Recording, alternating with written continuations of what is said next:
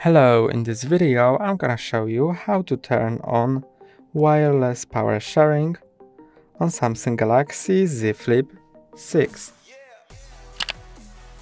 Let's go to settings and go to battery. Then scroll down to wireless power sharing and enable it. Now let me close my device. I can also do it without closing the device. And it says ready to charge, so let me flip it this way and let's put another device on top.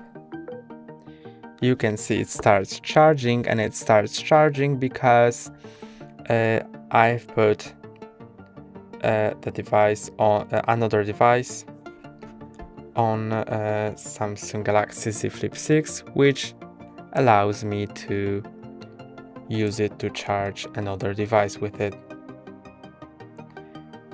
That's all for today. Don't forget to like and subscribe.